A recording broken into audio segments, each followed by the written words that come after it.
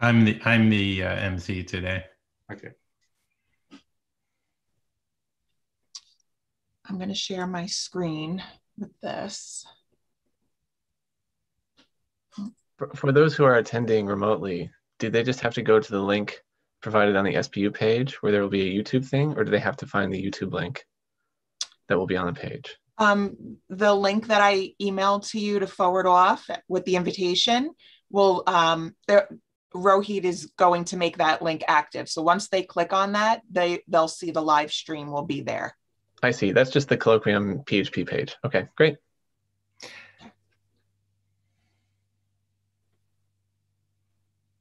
Maybe you could encourage friends and family who might be watching on the stream to text you or email you questions directly. That might be one workaround for the question part.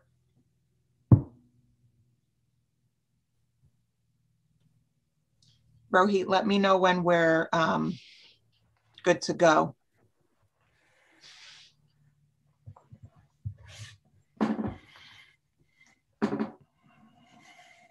Okay, so.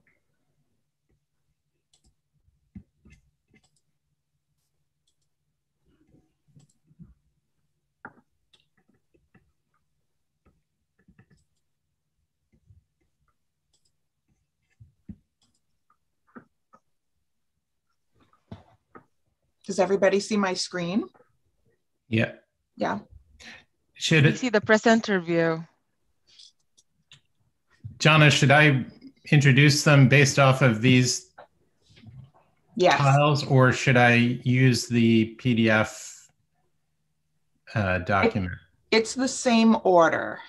It's the same order, but does it all have all the text from the document on it, or is it? No. Just it does the not. titles. Actually, the dissertation is there. You'll see that on the slides. Yeah. You can use this. I can? Yeah. I practiced saying all of the technical language in some of the other ones. Now I'm kind of disappointed. Before we go much farther, Gianna, you're going to need to turn presentation mode off. Yeah, guys, we are live right now. Like we can see the video on the page. We are done with that. So, and like I have made Eric back the host. So that's it. Okay, where? I'll share the page URL over here in the chat if anyone wants to like open it.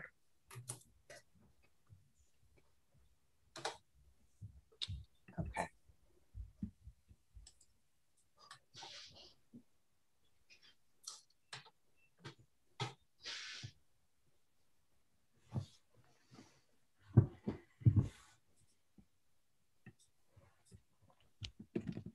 Okay. Does this look right?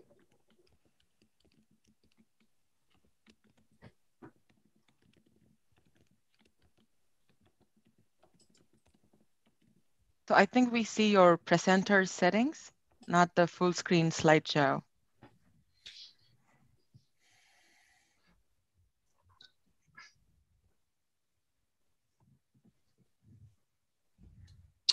Okay.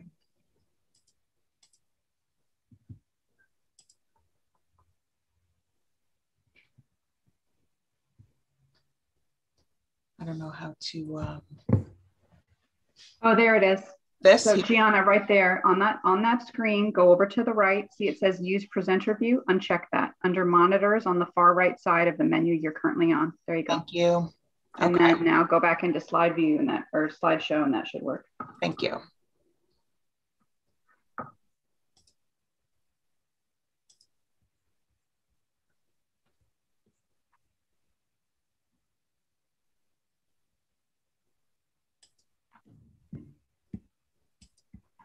Maybe a share screen thing. It could Maybe be you're selecting only the app rather than your whole desktop. So we're seeing only the PowerPoint app. Okay. No, she just needs to go back into slideshow mode. That's all. Just click from the beginning or do it down in on the bottom. Yeah, it's not allowing me to, Katie. It's not starting? No. Down at the bottom? Yeah, can you try the button down next to the Zoom slide in the lower right-hand corner? Here? No. Bottom right-hand corner, all the way. Yeah, close. There's a little slideshow figure that's right next to the Zoom slide. There you go.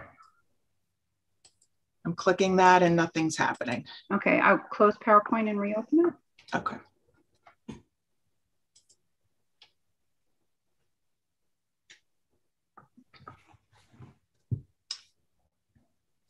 And then Gianna, do you have two screens or one?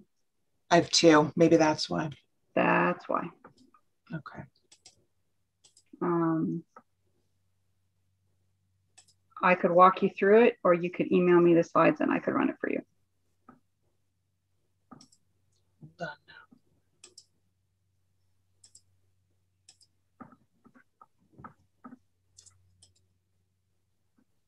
now. Okay. All right, what you're going to have to, actually, it's a different slide. It's a different share mode. So unshare your slides. You have to go into advanced and you have to choose show partial screen. Then you have to put your, and then you need to resize the green box to just what you want them to see from your screen. So right now the green box is both of your monitors. You need to change the green box so it is only the monitor that shows the slideshow. Okay, I'm going to send this to you, Katie. Okay.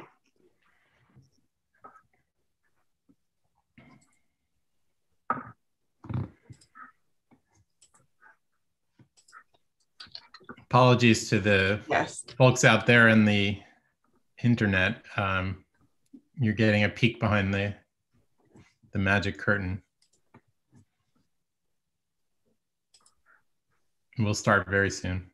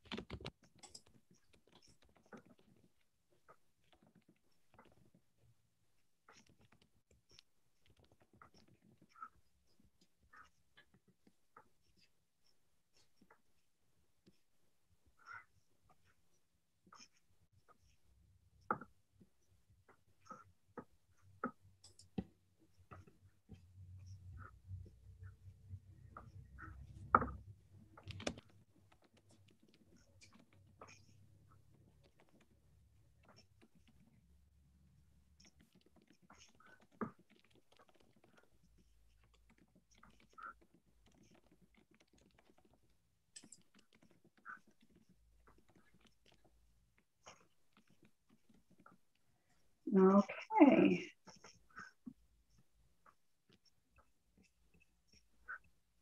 Yay. Everyone can see the slides? Yes. Yeah. Okay, awesome. So everyone just tell me when you want me to advance the slide. Great.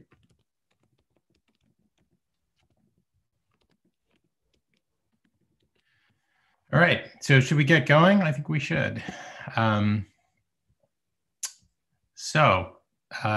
I take it everyone is either checked into Zoom or is watching through the stream. On behalf of the graduate school, welcome everyone to the Dissertation Doctoral Colloquium for 2021. I'm Eric Wertheimer, Dean of the Graduate School at Stony Brook. I'm fond of saying that graduate students teach the faculty more than the other way around. Few faculty actually want to admit this. And I'm usually not talking about disciplinary expertise. I'm talking about cultural and social awareness and a better grasp on a future that looms larger and more imaginatively in younger eyes. But today, I mean it straight up, disciplinary knowledge. You guys teach us. President's Award winners have taken the primary work of graduate study and turned it into excellence that has been recognized by the faculty, the graduate school, and the university. The President's Award to distinguished doctoral dissertations has the following criteria. It's worth listening to. First, the outstanding merit of the candidate's dissertation and its research base. Second, the candidate's exceptional contributions in ability or service to the university, which must be of such a nature as to warrant special citation.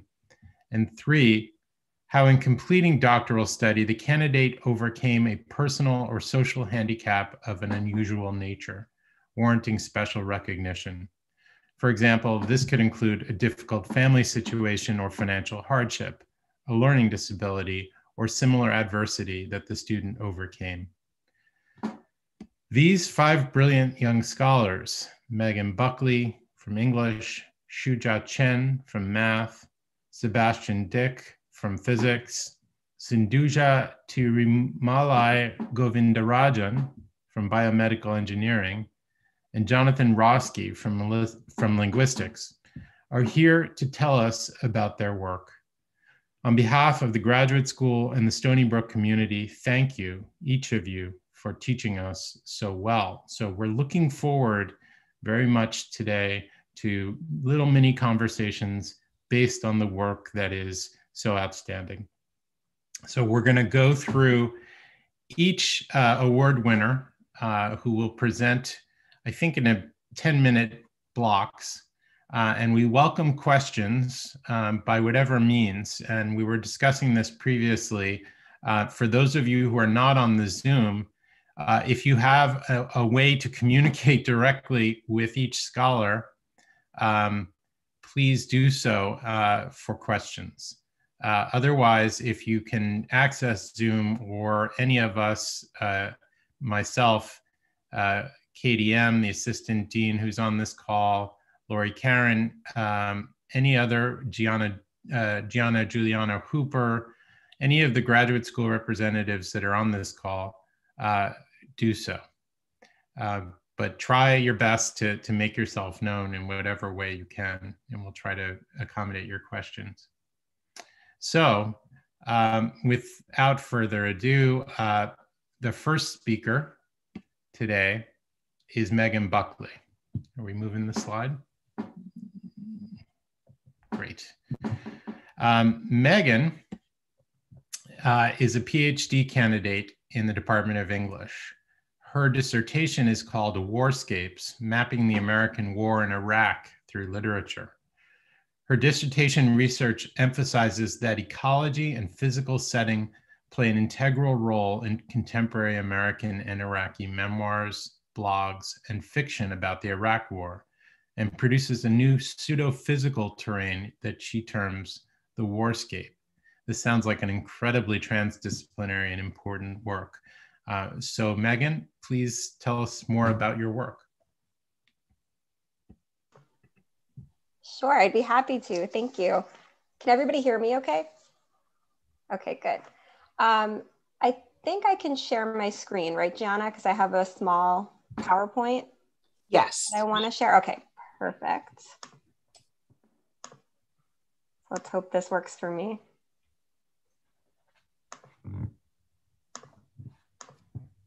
Can everybody see that okay? Mm-hmm. Okay, perfect. All right, so before I get started, I just wanted to begin by thanking the graduate school for hosting this event for us. And I wanted to congratulate my fellow award winners. I'm happy that you are all here, and I'm excited to hear about your work too. So I timed this talk. It should be about 6.5 minutes. And I'm basically just going to go through an overview of the project and kind of what it's about, and then some conclusions of the study. And that's what I'll talk about. So my dissertation argues that environmental setting and the natural world play a key role in contemporary short stories, poetry, memoirs, blogs, and personal essays about the Iraq War. I contend that this attention to nature and place is useful because it allows readers to comprehend the global war on terror as a physical conflict, challenging its characterization as a smart war that used drones, cyber attacks, and chemical weapons without real or lasting environmental impact. My dissertation's focus on the landscape of combat zones requires an acknowledgement of the growing link between landscape and trauma theory. Many recent studies within trauma theory have started the important work of moving beyond definitions of trauma that only account for individual perspective and interrogate the connection between individual memory and the environment. Steadily over the past 2 decades, critics have challenged trauma theory's lack of inclusivity for types of trauma outside the singular catastrophic event, and the ability to recover from trauma without testimony and witnessing. Within literary studies, scholars have found problems with the tropes of fragmented and circular narration, inarticulation, inaccessibility of memory, and repetition that have come to signify trauma in literary form. The primary text that I have chosen for my dissertation admittedly contained some of those characteristics, but utilize alternative genres instead of the novel, including memoir, short stories, blog entries, and poems. At its core, my dissertation reframes landscape from a backdrop where the action of war takes place to a central metaphor for examining the way that war changes the spaces in which it is fought in the short and long term. Or put another way, produces a new pseudo-physical terrain called the warscape. So on this slide, I kind of chart the trajectory of this term because this is not my term. This was originally an anthropological term that has now since become a political geographical term. And my contribution or my project's contribution is using it in a literary or rhetorical way. So that's what my study is doing. So the idea of the warscape was first coined by anthropologist Carolyn Nordstrom, who described it as the interaction and communication between different players in combat zones, from civilians native to those spaces, to those who emerge because of the conflict, including soldiers, arms dealers, medics, and the media. From the perspectives of political geographers, the warscape has been analyzed more recently to include the impact of environment and nature, to think about how the boundaries between ecology and culture are tested, altered, or dissolved in times of war. My dissertation combines these two definitions and views the warscape as both a theoretical framework and as a place-based model for thinking about the terrain that encompasses a war zone, a combat zone, and a safe zone within contemporary war literature. The warscapes of my chapters span many different versions of Iraq, from poetic renderings of Iraq in the 11th century, to short fictions that connect the most recent wars in Iraq to its conflicts with Iran in the 1980s, all the way up to 2000s Iraq in the early years of American occupation. However, I also use contemporary American veteran memoirs to emphasize that the warscape cannot be contained to Iraq alone. It follows veterans back to the United States as they adapt to new ideas of home, family, and civic duty. Analyzing the way that physical space, setting, ecology, and environment operate in contemporary Iraq war literature reveals that the warscape is not neatly confined to where the war physically happens, but is a fluid and transient concept that endures across time and space via wartime writing. The following key takeaways identify nature and setting as instrumental factors within contemporary military and civilian wartime literature.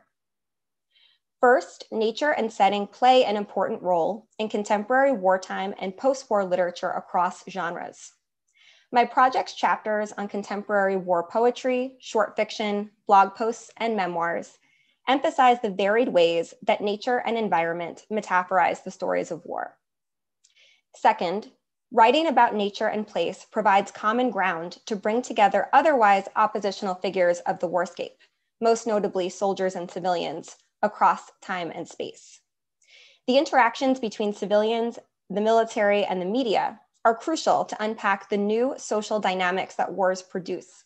And this dissertation underscores that such interactions take place via wartime writing as much as they do face-to-face. Third, these texts demonstrate that place and environment can act as powerful mediators of trauma, despite the techno-supremacy and physical and moral distance that define modern warfare. As drones, smart bombs, and cyber attacks move contemporary warfare further away from the conventional battlefields, trenches, and no man's lands of traditional warfare, modern warfare's physical components and effects linger.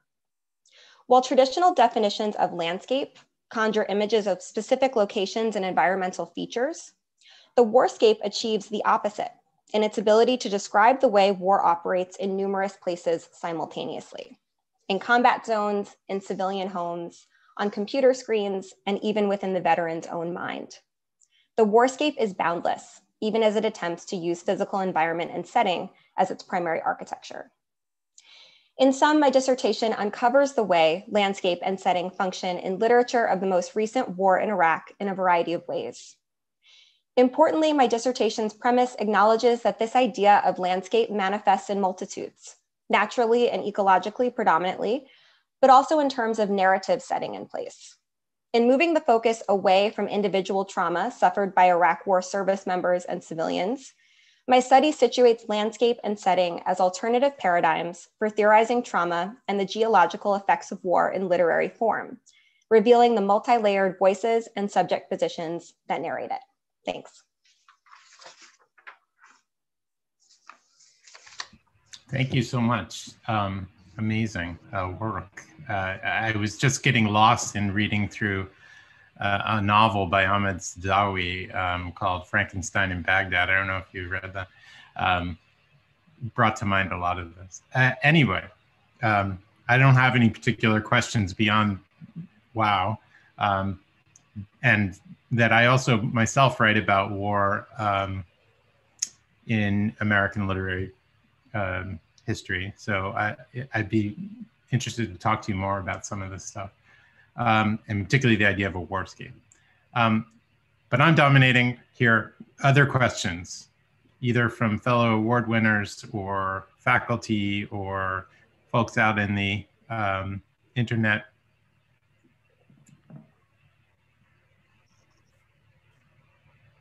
Questions from Megan. I have a question for Megan. So Megan, can you tell us a little bit about where you think that this work is going to go next? Sure. So, because of the pandemic, I actually cut a chapter out of my study so I could finish on time. And I'd love to add another chapter to this study on a novel called War Porn by Roy Scranton. So that book is kind of about petrocapitalism as it relates to the Iraq War. So it fits into the environmental focus. And the chapters of my study are all based on a different perspective for each chapter. So there's an American military perspective in my first chapter in Iraq. There's an Iraqi civilian perspective in my second chapter, and a veteran perspective in my third chapter. My last chapter is a pedagogy chapter. But the chapter that I'd like to add on petrocapitalism is a 3-part novel with all of those perspectives. So it would really link nicely to kind of insert into the project. And Roy Scranton is actually an eco-critic, an Iraq War veteran, and an English professor. So it would be kind of a nice addition to the study. And I'd love to kind of pursue a book project for this work. Megan, I was going to just also, I'm thinking of intertext. I don't really have a great question for you, but in the book I edited from NYU a few years ago called Critical Trauma Studies, there was a great piece by Jackie Orr, who is an artist. She teaches at Syracuse, called Lullaby for Fallujah, which I think might be really interesting for you to just check out if you can. It's a multimedia piece. I think great. It's really kind of cool. Okay, I'm not familiar with it, so yeah, I'll do that. Absolutely. Other questions or comments? Okay, seeing none, we'll move on. So our next speaker is Shuja Chen from mathematics. This is very difficult for me to work through in the sheer syllables pulling together, so bear with me. Her dissertation is called Steenrod Pseudocycles. Oh, is it Sebastian next? No, Shuja, okay. Okay.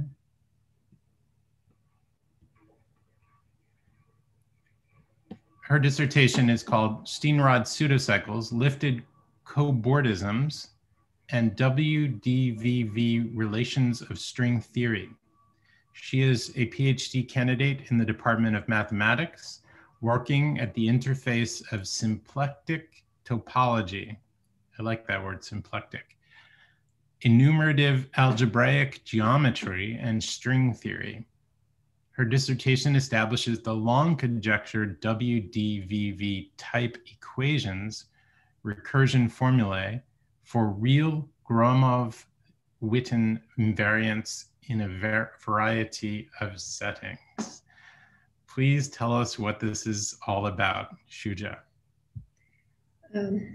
Okay, let me start sharing screen now.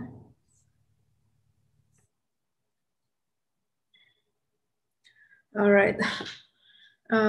Thank you, the organizers, for this opportunity to speak, and congratulations, everyone.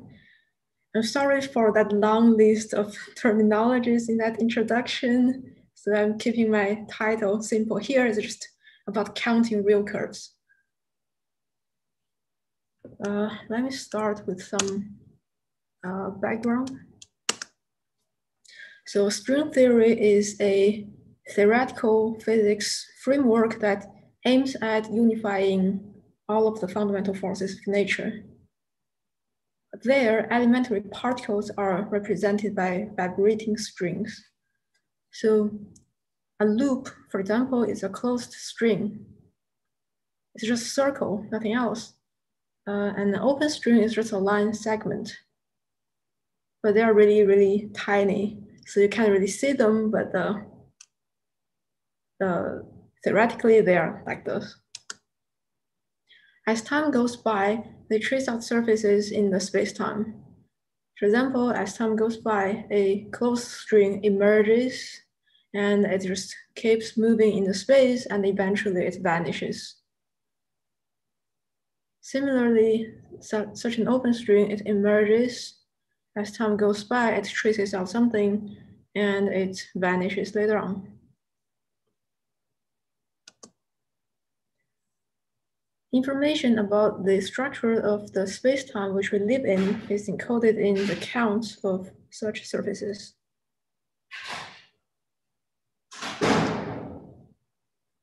Mathematically, we study the so-called pseudo-holomorphic curves, which are just such surfaces here. They are classical solutions to stream paths.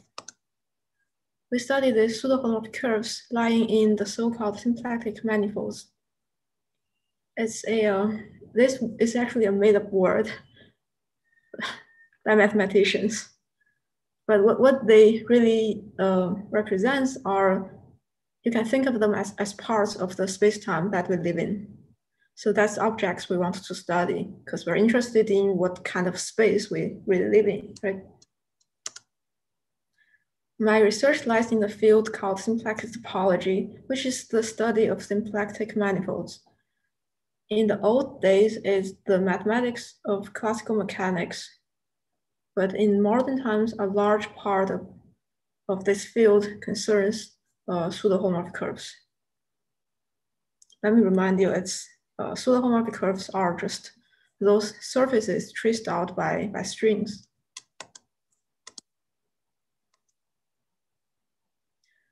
Gromov-Witten invariant, introduced by Gromov and Witten in the 1980s, is the count of closed pseudo-holomorphic curves. So remember, such a sphere is the surface that's traced out by a closed string in the spacetime. Gromov-Witten invariants count such pseudo-holomorphic curves of fixed energy passing through given points, lines, etc. So here's a picture to illustrate it. My ambient space X is a symplectic manifold which we are interested in studying. And I have some points, H2, lines, H1, surfaces, H3, etc. in X. And we're interested in counting the number of surfaces looking like the sphere here, this red guy here that passes through them. That's also of a fixed energy. The simplest example is just passing through 2 points on the plane. There's a unique line. So this number 1 is an example of this Gromov-Witten invariance. So although the definition may look complicated, in simple cases, they are the familiar objects that we encounter in elementary geometry.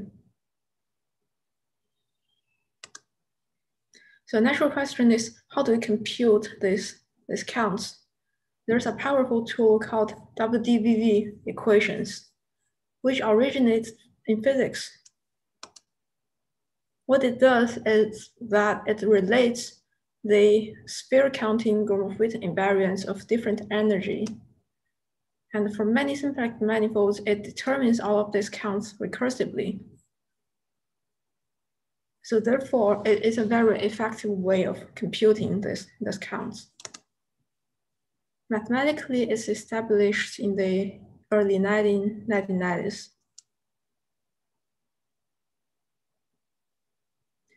All right, now we have a good story about the counts of spheres which are traced out by loops.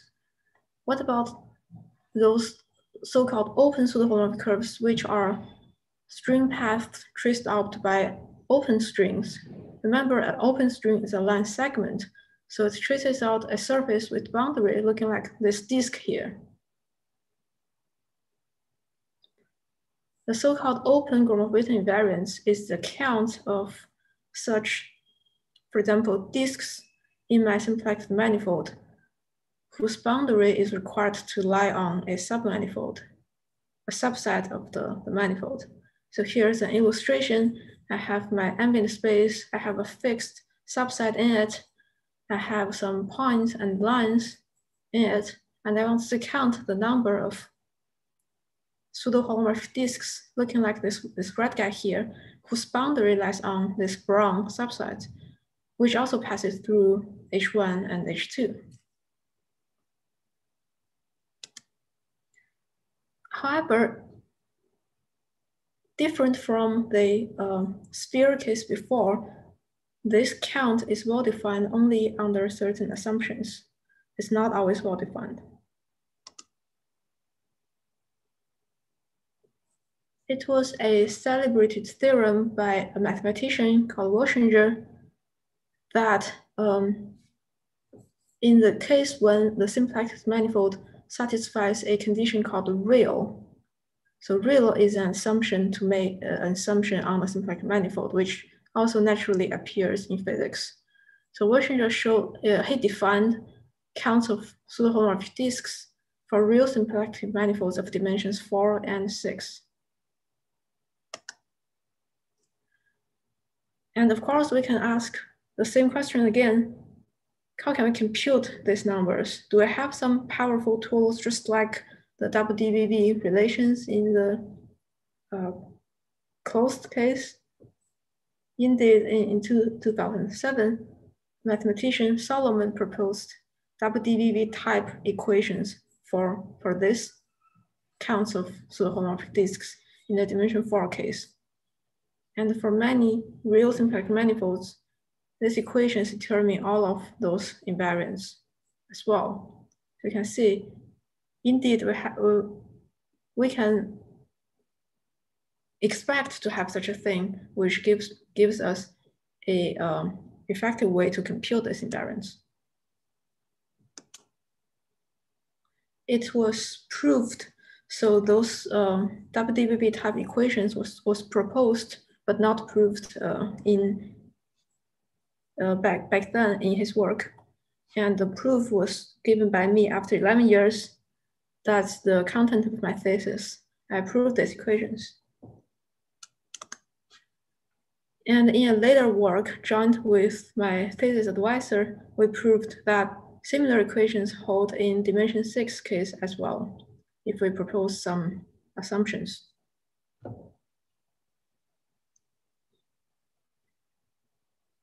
Yeah, so that's the content of my thesis work.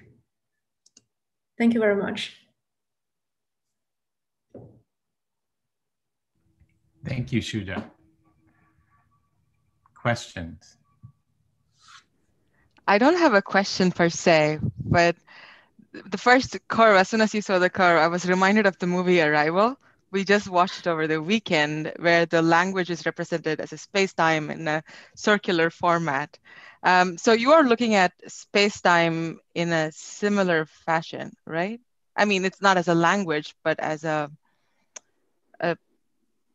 something that varies, co-varies, and you're trying to model it. Would that be right? I haven't watched the movie yet. I heard it's about the language that, like, we residents of the Earth, how communicate with aliens, right? Yeah, that's an interesting question. My thesis is I'm not entirely sure how to compare it with the movie. Here, I don't really think that we view the space-time as something that flows. The thing is, we live in a space. As time changes by, like, the space itself flows.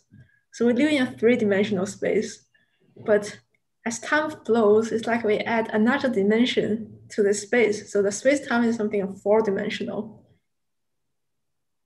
Right, so that's probably where you kind of get this idea from. If I have like a string in the space, as time goes by, it moves. And in that four-dimensional space, you get a surface. But the space-time itself is something that I don't really change it much. Shuja, what is the sixth dimension case that you ended on? Right. So sorry, maybe I should share screen again.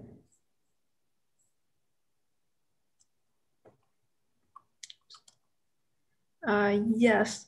So in this definition given by Washington, he showed that these counts of disks are well defined in dimensions both of 4 and 6. Oh, so those are dimensions that are specific to symplectic manifolds. Right. Yes, these dimensions are dimensions of the manifolds. Yes. Okay. Right. I would say I understand, but I really don't understand. So, but this is wonderful though. Thank you. I also have to say your drawings are very they're kind of beautiful in their simplicity. I like looking at those drawings. Oh, thank you. Yeah, in math we often just draw pictures on the blackboard, and as a way that helps us to think. Yeah, it's terrific. Hats off to Sindhuja for asking a really good question that was actually on topic. I don't know how I would have otherwise come up with a question like that. It was great. Anyone else?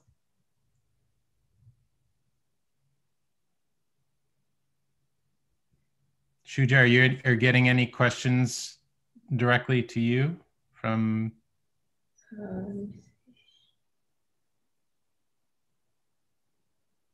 No, not really. Okay. Thank you so much. That was amazing work. Thank you. So our next speaker, award winner, is Sebastian Dick from physics. His dissertation is called, just took over my script, hold on.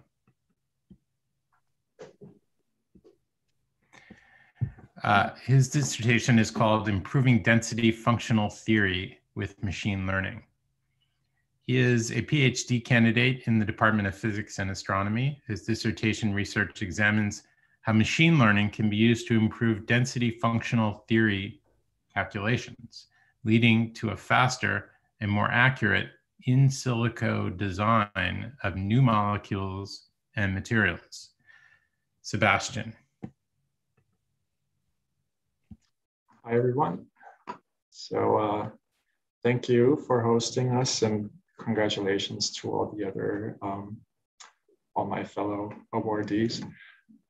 Very exciting work so far, what we've seen. So I'm trying to share my screen.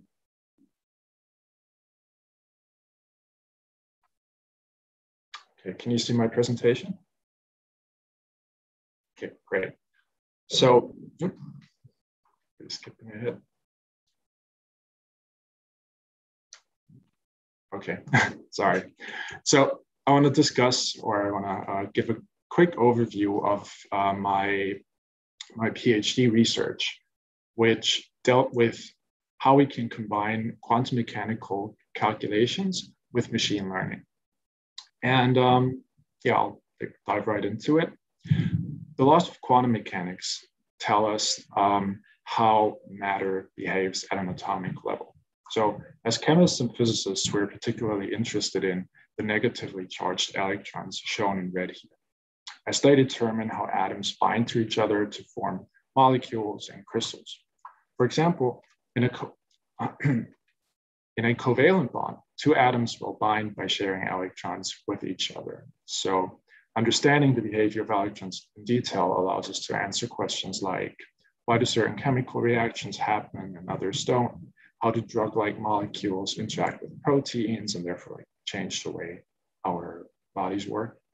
And how can I design better materials, for example, for more efficient batteries, energy storage, and other questions?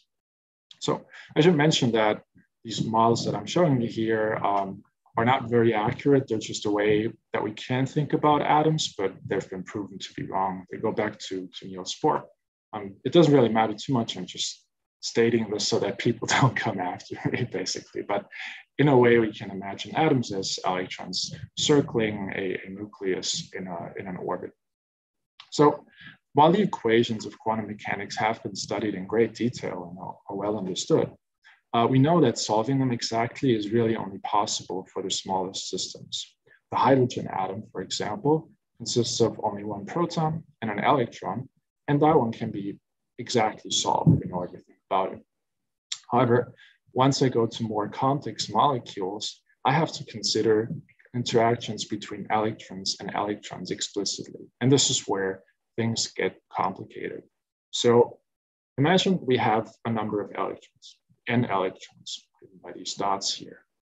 Naively, one might think that the problem scales quadratically in n, because n squared is really proportional to the number of ways that I can pair up these electrons to interact with each other. However, due to the quantum nature of the system, I need to treat these electrons as indistinguishable particles. And the solution to the equations has to fulfill certain other properties as well.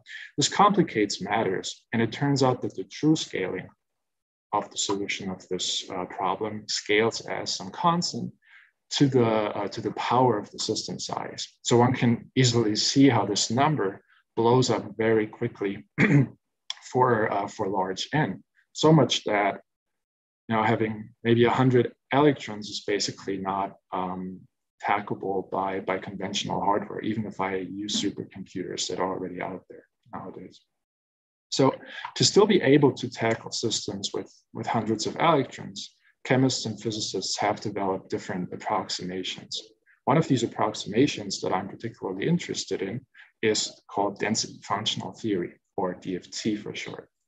The basic premise of DFT is relatively simple. So rather than keeping track of all the electron-electron interactions, as we saw earlier, we're now merely interested in how a single electron, shown here, interacts with an averaged out electron density that is shown as this gray shaded region and is denoted by n. There's only one problem. The interaction of how this electron interacts with the density, which we usually write in terms of this potential V, is not exactly known. So we have to find clever approximations for it. I will get back to this issue in a moment, but let's assume for now that we have a decent approximation for this term B, okay? So what we really want to do, something going on here. What we really want to do is, if we have a molecule, say very simple dihydrogen, H2, we want to calculate the electron density of this molecule, because that will tell us where are the electrons and what are they doing, basically. And we know how to do this in principle. we can write down the equations that govern the system, and by solving these equations, we can then solve for the electron density. You don't have to worry about the equation itself too much if you're not familiar with the concept. If you are, however, already in this field, you will notice that this is just a one particle Schrödinger equation and an effective potential given by this V here. And it's really this V that needs to be found.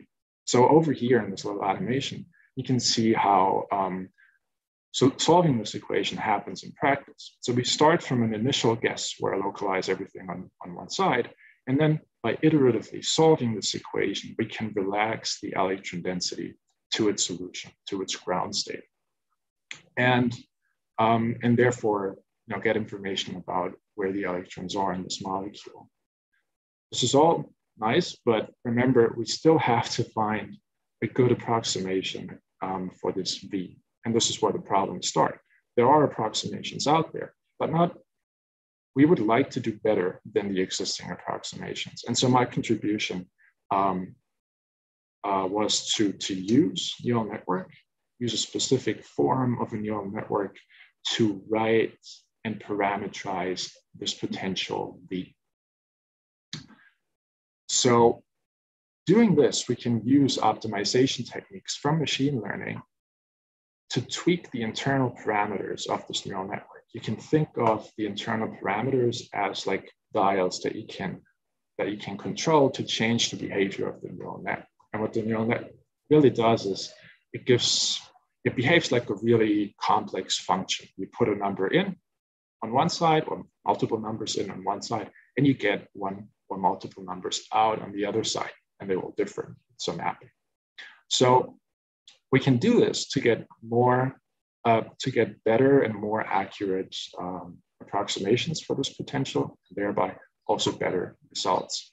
For example, from experiments, we might know that, in fact, for this dihydrogen molecule here, the electron density localizes more around the cores, around the nuclei.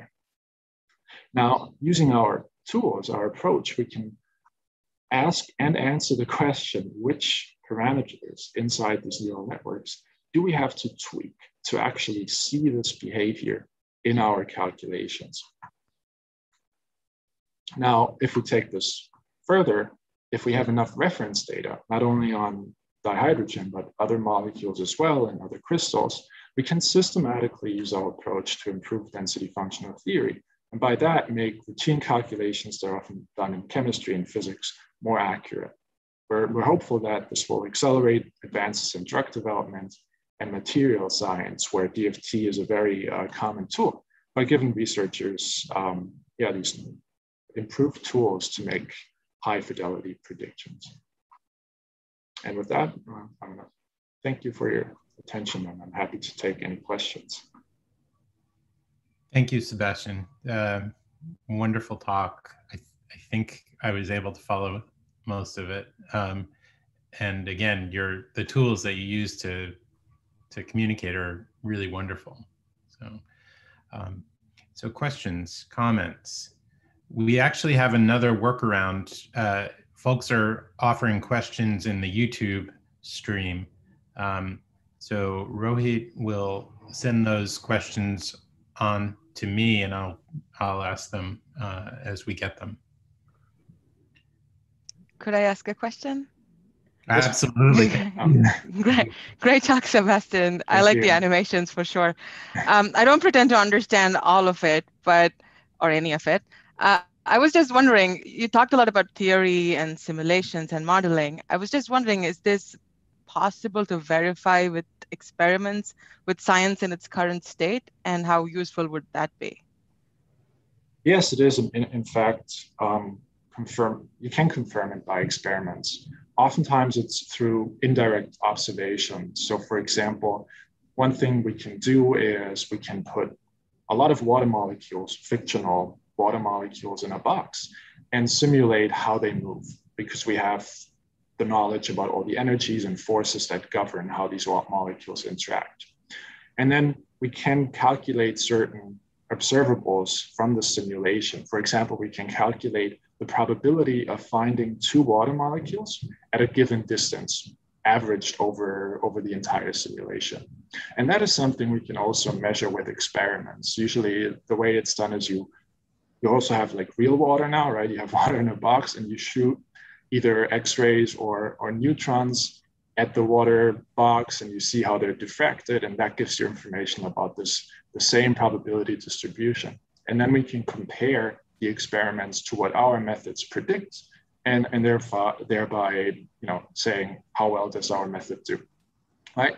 And eventually the goal is not only to reproduce experimental results, that's usually a nice benchmark, sanity check, but then we want to go further and predict things that experimentalists have not seen to guide further experiments, propose molecules that then chemists in a lab can synthesize and look at the properties in real life. So it's really kind of a symbiosis between experiment and theory. Thank you. So, Sebastian, along those lines, and I think you sort of have hinted about this a little bit, what are some of the real world applications for this kind of breakthrough?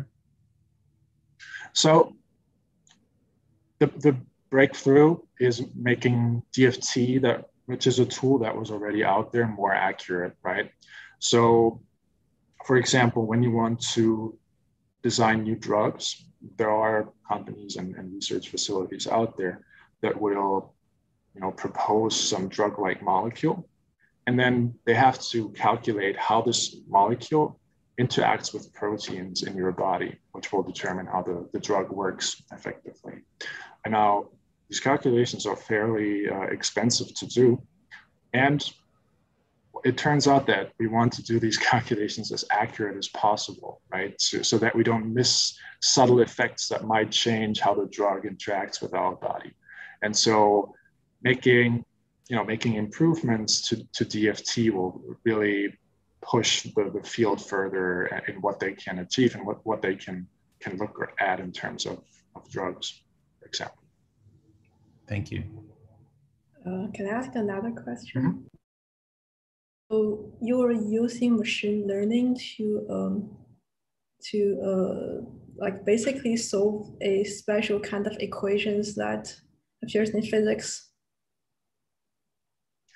Right. Yes. Like, so solving the equation itself is actually not the problem. It's finding the equation that we want to solve.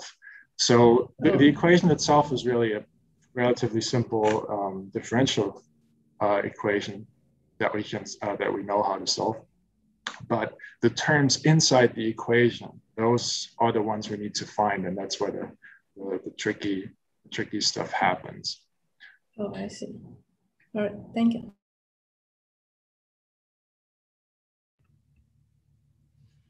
Other questions? Anything else from YouTube chat? I have a delayed question actually that came from the YouTube chat for Shuja. And it's from Annette Wysocki, who is the Dean of Nursing. She asked, albeit it's outside of her expertise, she said, would these equations change depending on the effects of gravity?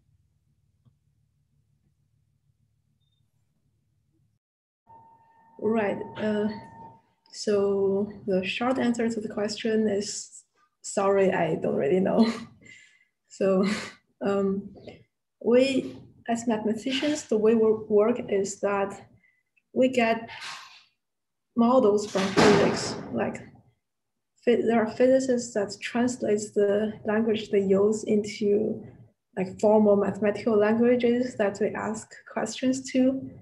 And I'm not really familiar with how the effects of gravity is like expressed in mathematical language. So sorry, I'm not really sure about this. Good. Well, thank you for that. I appreciate that, and I'm sure Annette does as well. All right, so we'll move on then. Oops, I muted myself. We'll move on. Our next speaker, our award winner, is Sindhuja Tirumalai Govindarajan. I hope I pronounced your name correctly, Sindhuja. That's very close. Thank you. I'm Okay, impressed. good. All right. This is such a humbling experience all around. She is a biomedical engineering PhD recently from December 2020. Her dissertation is called Magnetic Resonance Imaging of Multiple Sclerosis Pathology, Computer-Aided Detection and Monitoring. I guess she's in the right school for this, since I think MRIs were invented at Stony Brook. Her dissertation research examined the structural changes in the brain associated with diminished cognitive performance in unimpaired young people with multiple sclerosis with the help of in vivo magnetic resonance imaging, advanced statistical and artificial intelligence methods. Sindhuja. Thank you so much, Dean, for the kind introduction and the pronunciation as well. We should have talked about it before, but that was great. I want to thank the graduate school for giving me this opportunity and for Gianna and others to organize this event so well. Congratulations to my fellow awardees. It's an esteemed privilege to be talking here beside you. I am trying to move my screen around so I don't see Zoom, but I guess I will have to. Okay. All right, today I'm going to present a very condensed version of my dissertation on magnetic resonance imaging in multiple sclerosis. First, we define MS. So MS is a disease of the central nervous system where abnormal immune function affects the flow of information within the brain and between the brain and the rest of the body. I think we can all agree that the brain and the spinal cord are complex systems that together orchestrate all our cognitive functions, conscious and subconscious activities. The way this happens is through these highly interconnected pathways that transmit electrical and chemical signals between different parts of the brain and from the brain to the rest of the body. So these individual connections are made up of neurons or single nerve cells, where there's a cell body which acts like a switch, which makes the decision and transmits electrical signals down this cable called axon, all the way down to either more decision-making switches or maybe a functional outcome, which I'm representing as a light bulb. So if we are brave enough to make an oversimplification of the nervous system, we can think of it as a complex, dense electrical system where the different switches and knobs are working together to turn on the different light bulbs. And continuing with the analogy, just like cables have very thick plastic insulation around them to protect the signal transmission, so do neurons. So these axons, which are the cables in our case, are covered with an insulating layer of a fatty substance called myelin. And it is this myelin that is attacked by immune cells in multiple sclerosis. So this is not a normal function, it's the abnormal function, as I said. This is what makes MS an immune-mediated disease. Now, as you can imagine, with loss of this myelin over time, there is disruptions in the flow of neuronal communication from the brain to the rest of the body. This manifests in symptoms such as movement difficulties, fatigue or weakness, and also impacts cognition, learning, memory, among other functions.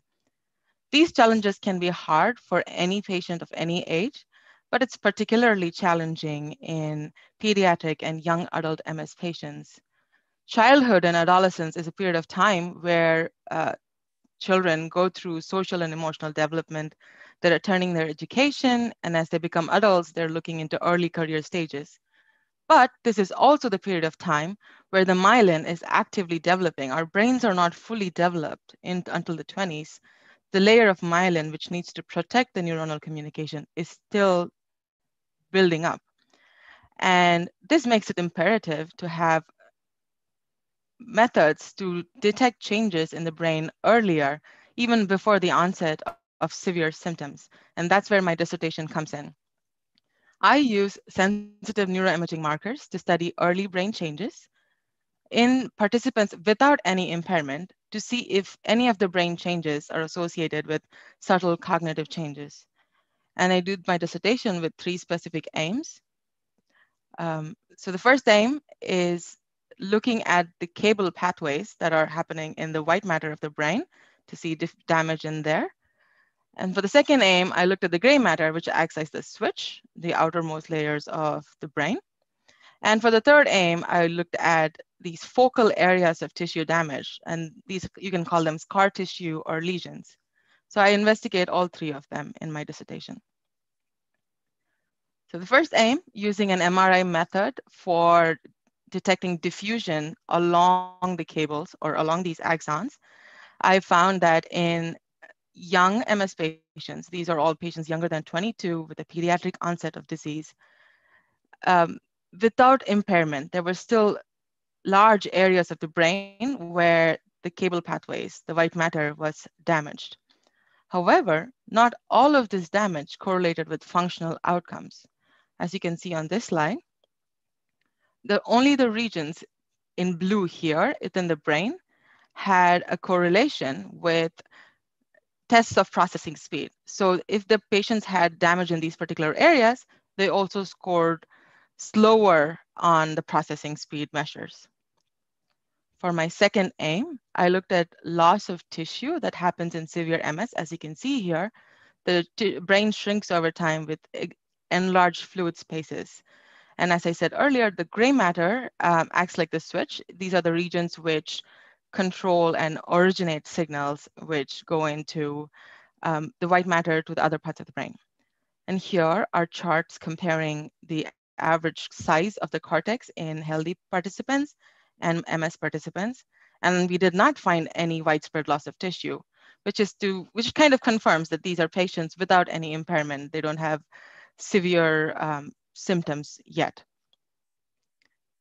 However, when looking at interpersonal changes, so between different subjects, different patients within the MS sample, these areas of the brain, the highlighted in blue, these areas of the brain had lower sizes, which corresponded with slower attentional processing. So this was a test of executive function, and they scored poorly.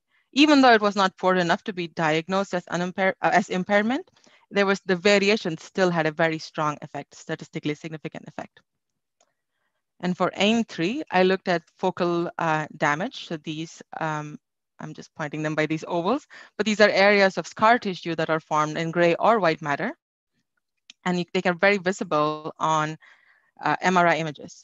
Typically in the clinic, these are the images which are acquired to look at follow-up scans to see if there are new lesions or if the lesions have increased or reduced in size. And it's very useful to be able to automatically outline them so we can automatically quantify them. So I used an AI method, just like Sebastian just showed. I used a neural network to automatically outline these lesions. And my method performed just as well as a manual reviewer, and it even caught some subtler changes that were missed. So that brings to the end of my talk, and I could not have accomplished any of this without the support of all the people on this slide and many others whose pictures I didn't take along with me. That's it. Thank you. Wonderful. Thank you so much. Oh, who's that? That's my toddler helping. Well, he was an infant then, but he was helping me work on my brains. Absolutely. That's fantastic. Stony Brook class of 2040. Sure, yes. He'll claim his desk. Exactly. Thank you, Sindhuja. Questions for Sindhuja? Sindhuja, I have a question. Yes. So can you tell me a little bit about what the implications of your thesis are for therapy? So am I understanding it right that the primary advantage here is early detection, which means then we might be able to start some kind of treatment? Or did you also find some kind of insights that might tell us something, special or new we might be able to do for these younger patients? Okay, so something that I probably should have mentioned is that MS does not have a cure. The only solution right now is to treat, detect it early, and provide interventions. In the case of education, like timely interventions in school. In the case of older adults, medication or something like that to treat the symptoms. Now, the imaging methods that I used are not novel. I didn't develop them. but they are still not in routine clinical practice yet. So the significance of my dissertation is to highlight that these methods need to be investigated further. We need to have more established rigorous guidelines. And the way any diagnostic or treatment method makes it into clinic is through FDA approval. And for that to be needed, it needs to be beneficial on an individual level. The results that I showed were on a group level, except for the outlining of lesions. But on an individual level, for there to be personalized medicine, we need a lot more data and a lot more analyses to form these standards, like diagnostic standards for healthy population, to which we can compare the patient population. So in the case of, I'm currently working with Alzheimer's disease and aging. So in the case of that, there are massive international data sets looking at similar imaging patterns. So we can have a population comparison with a standard healthy population for each of the individual patients. So coming back to the question, the point of my thesis is to highlight that this is important. It tells us different things about the brain. It tells us that in the case of extensive damage, there still may not be a functional association. In the case of not observable damage, there is still a functional association. So it's more of a plea to include these non-standard imaging sequences or imaging modalities into more mainstream clinic, if that makes sense.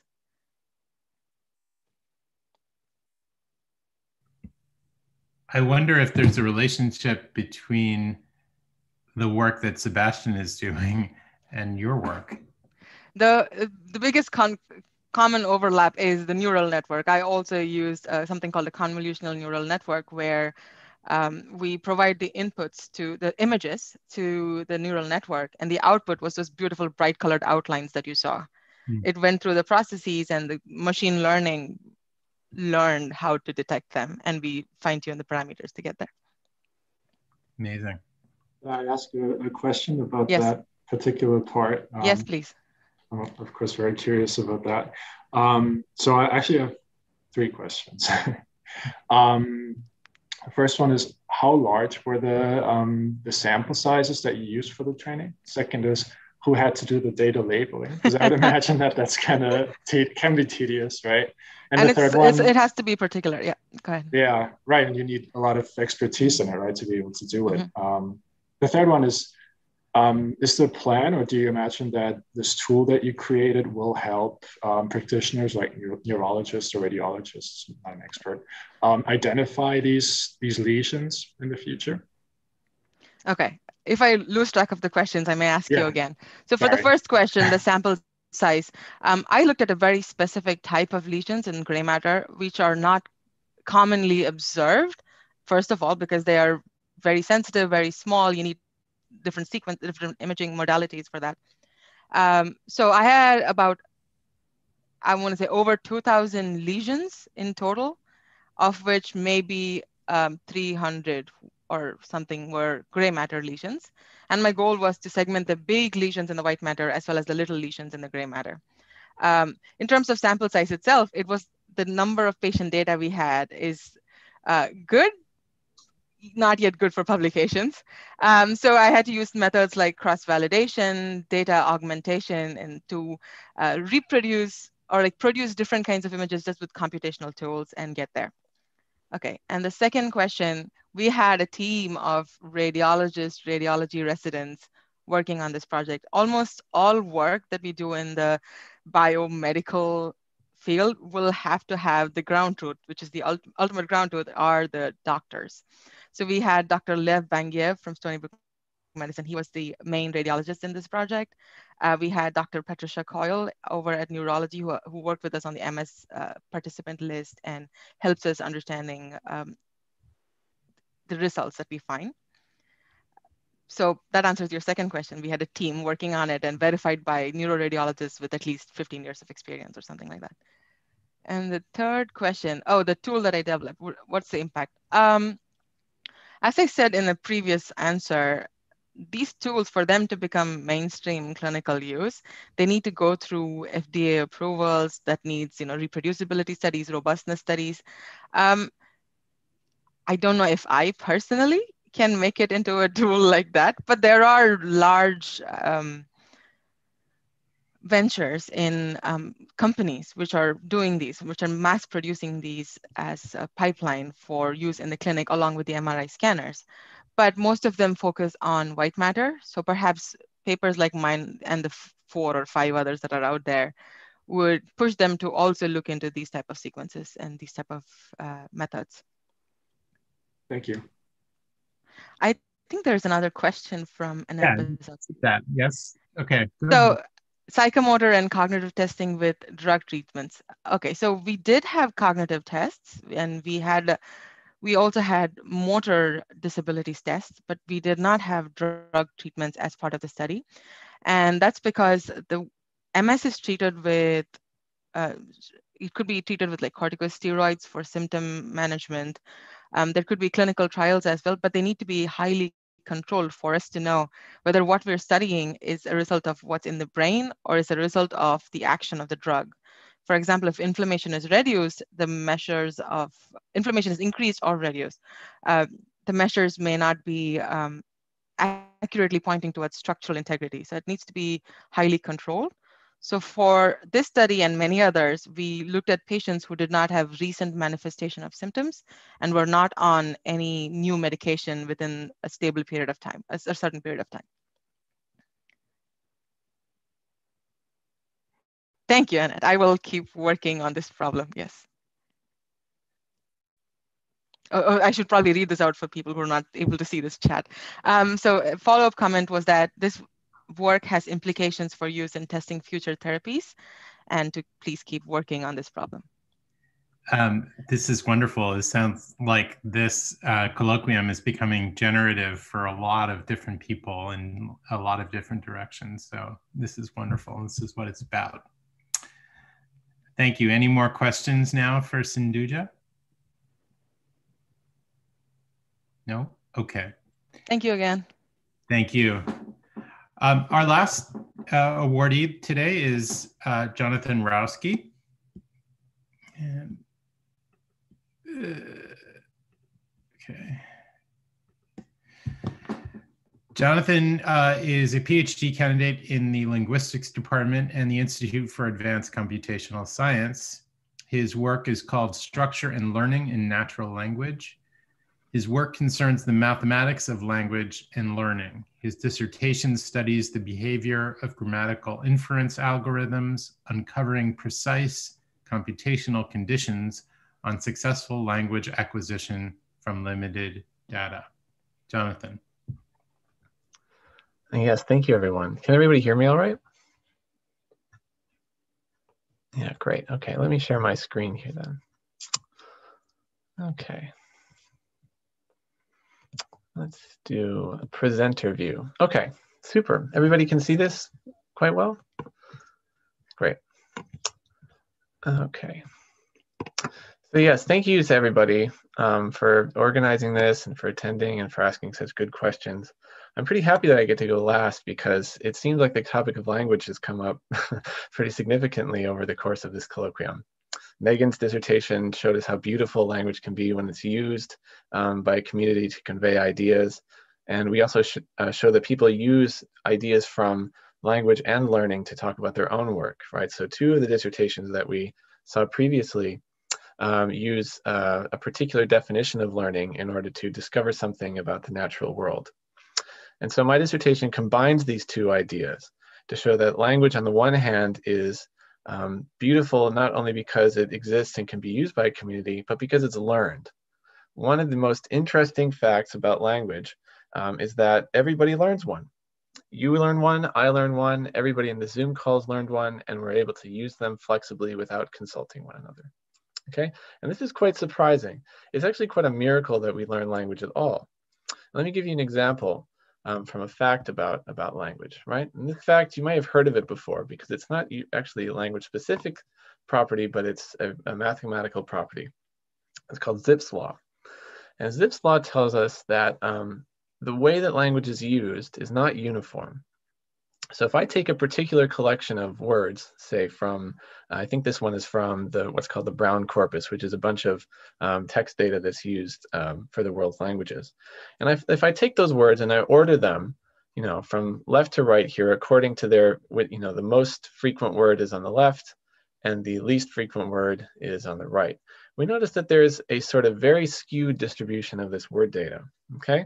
In particular, if you look at the most frequent word, the, it is twice as frequent as the second most frequent word, right? Of, right? So of is 1/2, shows up 1/2 the time as the does, right?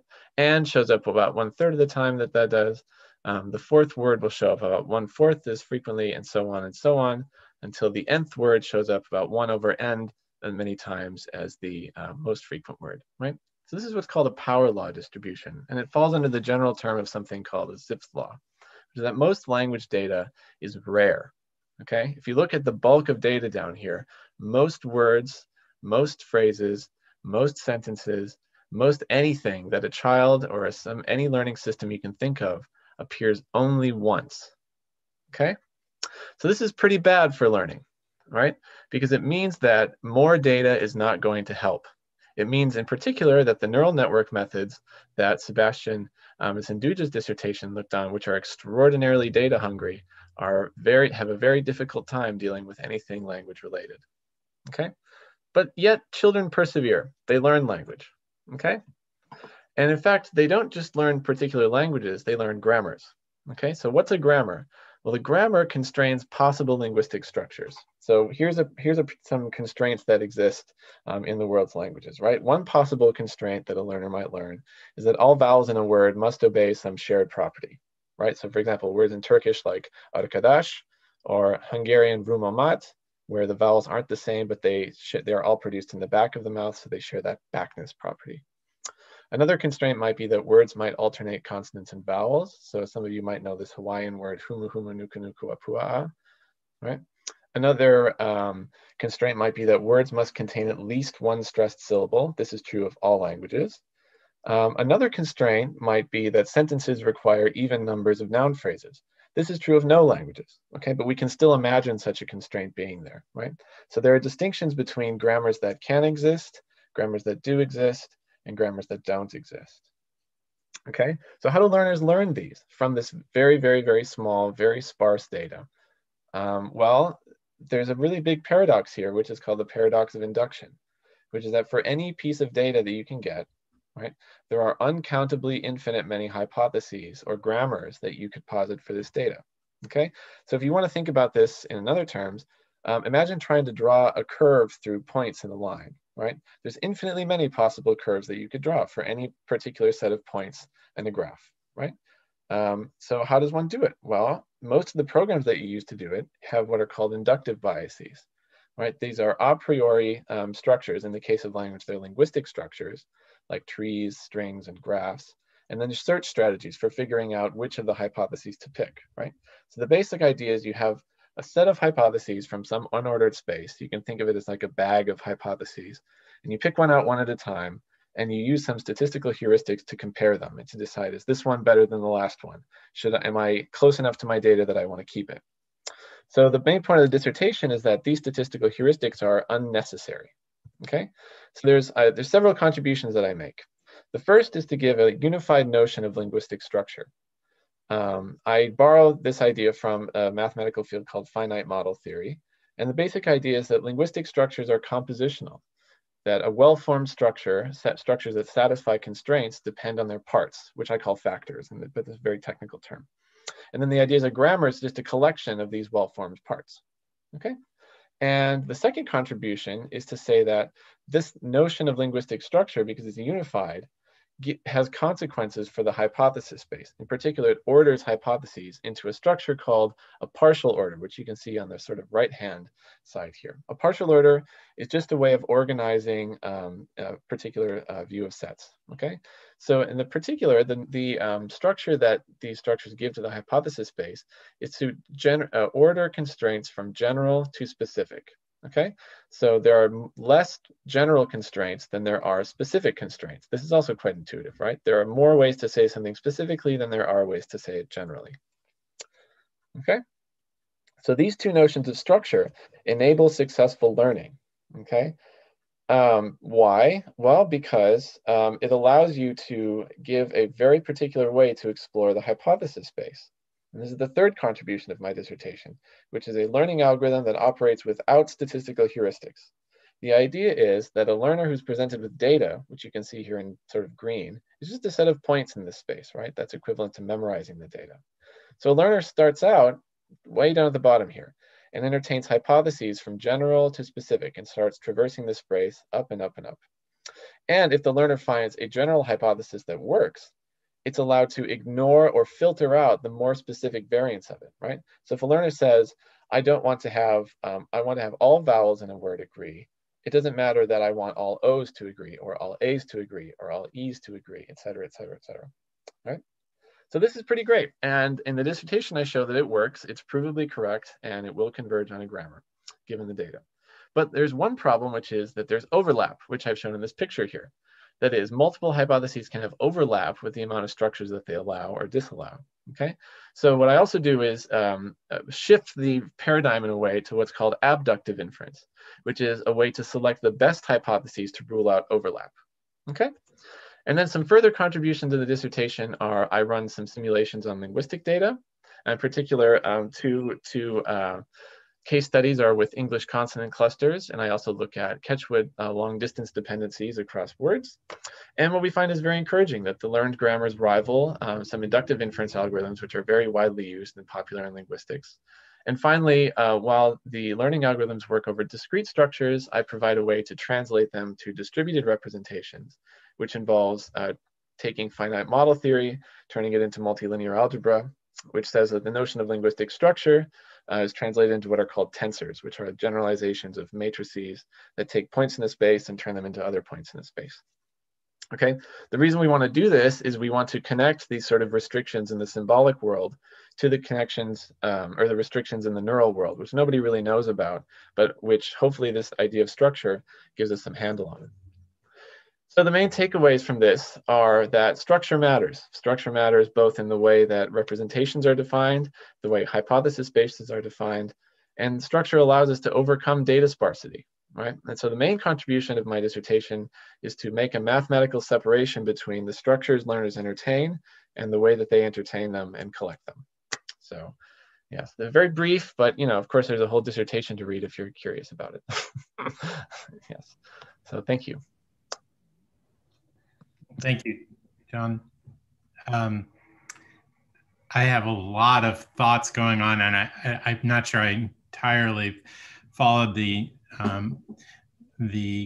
course of it, but that's my limitations, not yours. And but I have a quick question actually, which is, in these language models, are you accounting for spoken language as opposed to written or material forms of language, or is that something you're not particularly concerned with? That's an excellent question. So the nature of the way that I've defined it is such that it can work for any representation of language that you'd like, right? So there is, and I don't mean that in a bad way, I mean that in a way that the user, whoever's going to use this, whether that's the linguistic analyst who's trying to describe their own data, the developmental psychologist who's trying to understand the mental structures learners are entertaining, or some language engineer who's trying to use these things for speech tech, for example, they all have to represent language data somehow. That's either as text, it's either as spoken corpora, it's as graphs, it's as something, right? So the way that the representations are defined is agnostic. So the guarantees here hold for any definition of linguistic structure that you want, right? So it gives the user choice, but it also commits the user to consequences of those choices, okay? Which is exactly what children do every single day of the week. They make choices, and then the consequences for language are apparent, right? So they make errors depending on the structures that they use. They infer certain hypotheses over others. But we wanted it to be as general as possible, exactly to avoid the problem that I think you're thinking of, which is, well, what if it works for this, and what if it doesn't work for something else, right? So the answer is we're agnostic to it, which I think is a benefit. Yeah. Thank you. Mm-hmm. Other questions? Can I ask what is a little bit of a follow-up on that? And Jonathan, you already sort of started to address this, but you know, the immediate thing I went to is thinking about how children learn language for the very first time. And I was just wondering, does your model give us any additional insight perhaps into how they're learning and how they're forming these structures and learning about them? I was thinking about, you know, in one of your last charts that, you know, there's only a small baseline of observations, and then the rest is unobserved, and they're having to make it up as they go along. And I would imagine for the younger the child, of course, the fewer potential observations they've had. Are there additional things that you can learn from your model? Yeah, well, with respect to the way that children are learning language, it's important to remember that just like with Shuja's work, there's a certain amount of abstraction that goes on with any sort of mathematical study, and that's done for a reason, all right? It's to sort of narrow you in on a very particular things that you can be certain on, okay? So there's all sorts of stuff going on with kids, right? All sorts of things. But what we do know about the way that children are learning language is that it's commonly conceived of as that children are little statistics engines, that they're receiving language data and they're using statistical learning strategies to operate over them, right? So these children use frequencies to do certain things. Children will select hypotheses based on frequencies. Children will create rules and exceptions to those rules over using frequencies, for example, right? So a common one is like, you know, children will over apply suffixes, right? So like I ate dinner last night instead of just ate, right? Or I ran to the store, right? You know, so they'll over apply rules that they've done. Now, on the other hand, it seems that these statistical strategies are somewhat ad hoc, right? And they're a consequence of the way that analysts have been thinking about the problem of language acquisition. And so the sort of overarching method is that in many cases in language, the yes, the statistics engine can be the new nickname. Yes, you're not alone. You're not the first person to posit that nickname.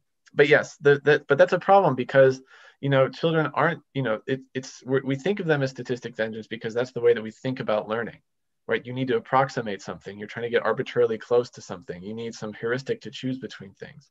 But the point of my dissertation is to show that structure, if minds are structured in a certain way, in the way that learners entertain structures and data is constrained, then the statistics goes away, right? Then the way that the learner can arbitrarily select can be augmented with statistics if you'd like, but it's not necessary, right? And so, you know, and that's why we did all these comparisons to the inductive statistics-based learning models, was to say that, you know, do we get things that rival theirs? If so, and ours doesn't necessarily use these statistical strategies, well, then what's the point of it, right?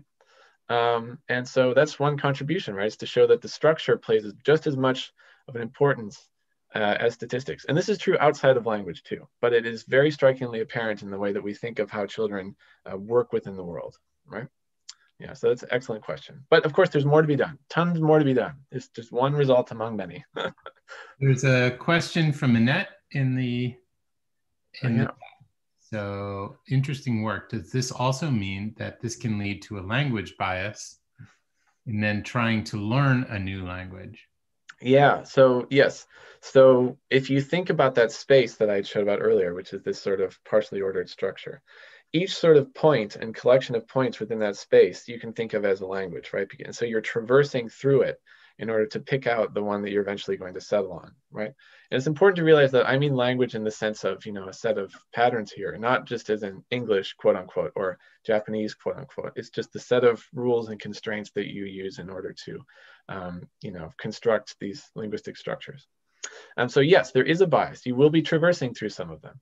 And this is exactly what we see in empirical studies of language acquisition, that children will make what are seen as errors in their languages, you know, the language of their community, say English, but which are perfectly well formed in another community. So a child will exhibit German-like behavior for a bit before switching over to, you know, Hawaiian-like behavior for a bit, before eventually converging on the language of their community.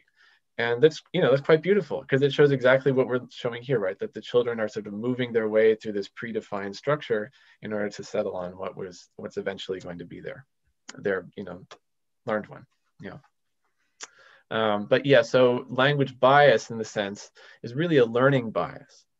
It's a bias in the way that you entertain and select between competing hypotheses of the very limited and very unhelpful data that children are given. Sorry about that. Thank you. I wanted to ask Jonathan, if you would be able to share with me the zip graph. And I was very curious about the long rare tail at long tail, far, yes. at the far right, what that consists of. Most things you can think of are in the long tail. Yeah, right. The poet in me is interested in that part of the graph. But the real interesting part about that graph is that it means that the central limit theorem just goes away. Yeah. Most machine learning algorithms operate on the assumption that the central limit theorem, which says that your data is normally distributed, you can just keep getting more stuff and you'll approximate the normal distribution. That doesn't happen because you have this huge long tail, which means the more data you get, most of it is in the top part of it, right? Most things that you see are very few forms, and most forms are going to show up once, if at all. So big data methods, sorry. It also reminded me of the n-grams from Google, and it made me think that maybe there's also some interesting historical sort of permutations to some of these theories that might be of interest, maybe to you, but definitely to me. But you're exactly right with these n-grams. So for those who aren't familiar, an n-gram is a chunk of language structure that is n segments long, right? Or just chunk of size n, right? That could be 3 words, 3 segments, 3 whatevers, right? And if you think back to that partially ordered structure, that's exactly how things are ordered. You have, if you don't like having the word the, you also won't like having the word the cat, right? So if I have a constraint that says I don't like having, nouns before verbs, it doesn't matter which noun and verb I put in there, right? It can just be any of them, right? So the 1 grams are more general than the 2 grams. The 2 grams are more general than the 3 grams, etc. Right? And so yes, that you're exactly right with that connection. As for historical things, I have no clue. Okay. Well, again, Jonathan, you're absolutely right in that you prefaced your talk by saying that there was a link between all of these, that in some overarching way we might think about the language that binds all the inquiry that we saw today, and it's really gratifying to do that kind of thinking and sharing, and that's what colloquia are all about. This kind of deep expression across ranges of knowledge and technique and method, and I'm just really excited and thrilled by all the work we saw today. If you are out there, clap your hands, show your appreciation for these outstanding students, scholars, young change agents. So appreciate it very much.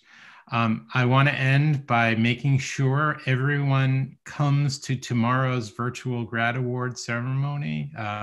Promises to be quite nice, and the provost will also be joining us. So I think it'll be a really wonderful event, and it'll really be an attempt to honor the entire graduate community, which has been sort of fragmented by separate commencement ceremonies this week. And I want to really encourage us to join together as a graduate community tomorrow for that virtual celebration. I think, what time is it, Jana, exactly? Same time, 11 a.m. 11 o'clock. Yep. Terrific. All right, everybody mark it into your calendars. Thank you again for coming. And thank you, Gianna and Katie and the staff at the graduate school for helping put this on, Rohit for streaming it. Amazing job, as always. Thank you.